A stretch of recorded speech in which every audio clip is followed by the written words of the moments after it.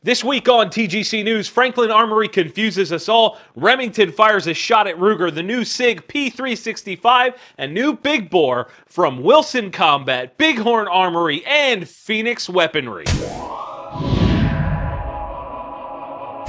Silencer Co. is offering the first ever suppressed muzzleloader since the inception of the NFA. The Maxim 50 is a 50 caliber muzzleloader with a permanently attached sound moderator, able to be purchased without going to a gun store and filling out a 4473. You can even get this thing shipped straight to your door in freedom-loving states. To find out more, check out the link in the video description or head over to silencerco.com. Welcome back, everyone. My name is Jon Patton, and you are watching TGC News. We are kicking this week off with three new big bore cartridges and guns. We'll kick things off with one from Wilson Combat. The cartridge and gun are called the 458 Hamr. According to them, it's the most powerful AR carbine ever produced. It's a pretty bold claim, especially with the other new guns we're going to talk about, but hey, let's give them a fair shot here. The Hamr rifle is essentially a hybrid AR-10 kind of AR-15 thing. The BCG is shortened by 3/4 of an inch, I believe, from AR-10 dimensions, and the receiver is being called a hybrid. It actually uses AR-15 magazines, but it also uses an AR-10 bolt. This thing is really interesting. It kind of reminds me of the CMMG anvil that was chambered in 458 SOCOM. The cartridge itself, because it's based off the AR-10 bolt, can withstand pressures of up to 46,000 psi, which is about 8,000 more than 450 Bushmaster, 11,000 more than 458 SOCOM, and 13,000 more than 50 Beowulf. They're claiming 3,000 foot-pounds of energy as well. The name seems to be appropriate given those stats. Now, being that this is a Wilson Combat, you can guarantee that it's super well built, but also has a price tag to match. The starting price for the Tactical Hunter model is $2,905, while the Ultimate Hunter version is $100 more. Next up in the Big Bore Roundup is a newcomer, a company called Phoenix Weaponry, and they've brought us a gun they call the Christine in 4570 Auto. Yes, you heard me correctly. 4570 Auto. This is a more simplistic approach from our last contender, as it's just a 4570 with a rim trimmed down. Same load data, same bullets, just a smaller rim that will work in a semi-auto platform more reliably. The most interesting thing about this is that essentially you've taken one of the oldest rounds in American history and made it work in the most American gun out there, an AR. Just flat out wonderful, right? Now, this one is based on the standard AR-10 platform instead of the hybrid setup like the Wilson, but slings a 325 grain bullet down range at about 2,200 feet per second. Not quite as bone-crushing as the 458 Hamr, but still very freaking cool. The barrel, like the Hamr, is an 18-inch and features an adjustable gas block for the variety of loads that you can cook up. The rifle from Phoenix Weaponry is about what you would expect, but the price you may not expect. It's $4,800 to buy one of these things. It makes that Wilson look affordable. I never thought I would. $4,800. That's nearly $5,000 for that rifle. Whew! And last but not least, a new one from a company that has traditionally made one of the coolest lever-action rifles on Earth. Bighorn Armory, the makers of the Model 89 500 Magnum lever gun, has announced the 500 AutoMax. Now, this one really checks a lot of boxes for me. Essentially, they've taken the 500 Smith & Wesson Magnum, the most powerful handgun cartridge in the world, and they've trimmed the rim much like the 4570 Auto and made it into the AutoMax. If you're hand loading, the main difference is going to be using a taper crimp instead of a roll crimp, because losing the rim means you have to shift the headspace point to the neck of the cartridge. I assume it's the same for that 4570 as well, although they did not specify.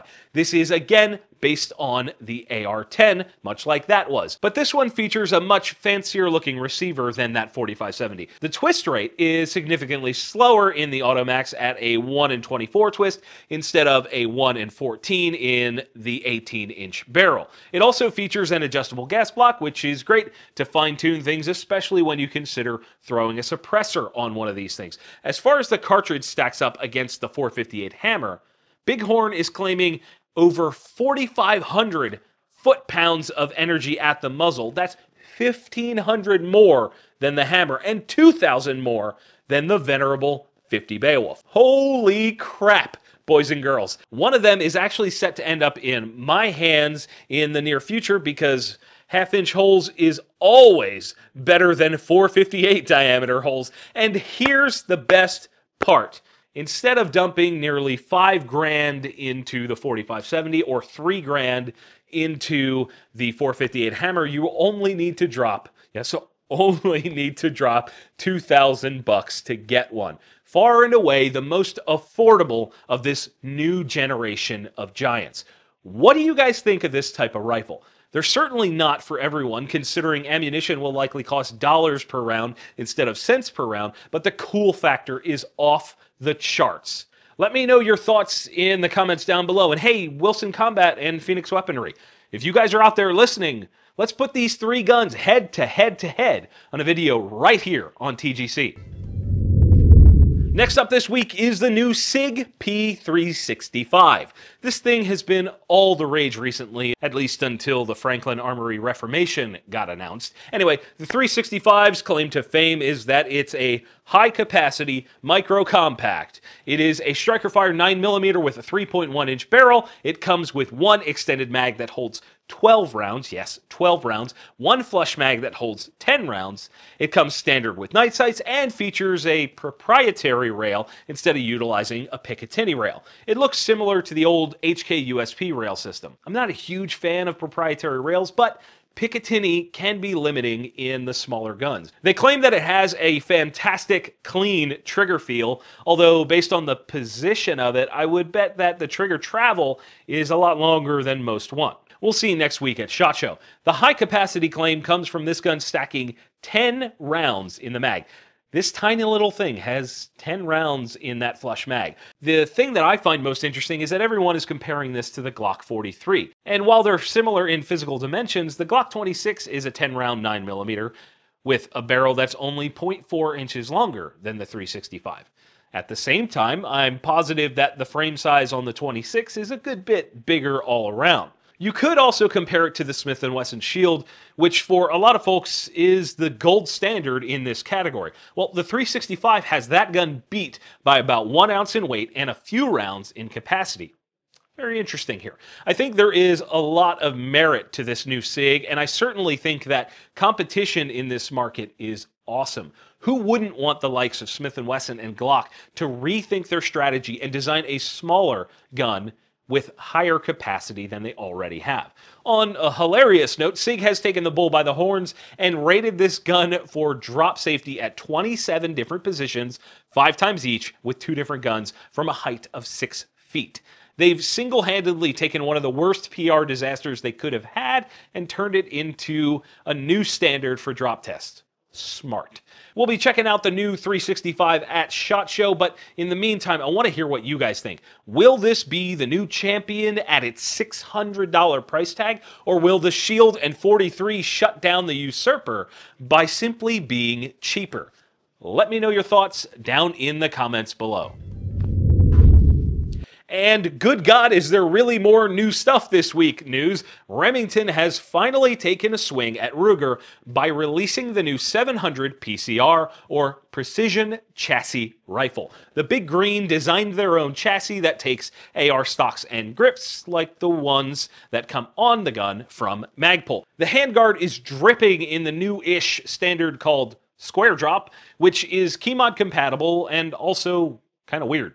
Initially, the gun will be offered in 3 different calibers: .308, .260, and .65 Creedmoor, all of which will have a 24-inch barrel with 5R rifling, and what I can only presume, they haven't announced the actual thread pitch, I can only presume that it's 5/8 by 24 on the muzzle. Oh, and there's an oversized bolt knob. Yay! All pretty cool so far, right? They're also stating that they are confirming that every one of these that leaves the factory is sub-MOA.